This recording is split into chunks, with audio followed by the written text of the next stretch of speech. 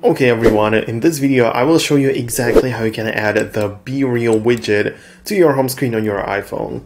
The very first step is to make sure you have the app installed, so you open up the App Store, you can look it up like this and literally type in BeReal, and you want to make sure that you have the open button next to it. If not, just download the app and you're going to be able to have it on your phone.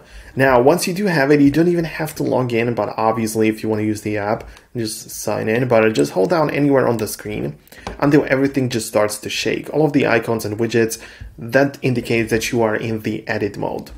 Now, just based on that, if you are in here, click on the plus icon in the upper left corner, like that. And you can already see BeReal is being suggested to me, but I can scroll down a bit further to the bottom and I can find the list of all of the available apps which have a widget. So BeReal is literally at the top because it's sorted alphabetically. So I'm just going to click on that. And there aren't many options available. There's literally only one widget which you can add.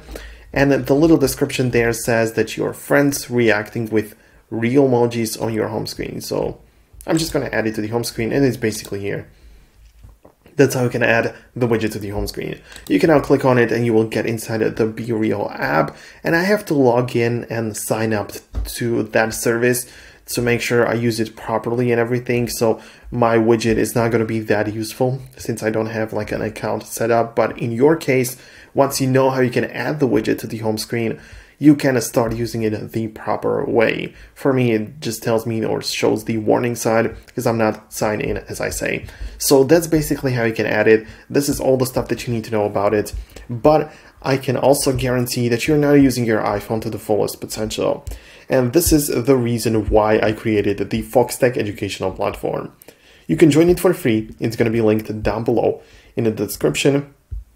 And there you can watch video editing courses, in-depth iPhone guides, and more stuff coming to the future.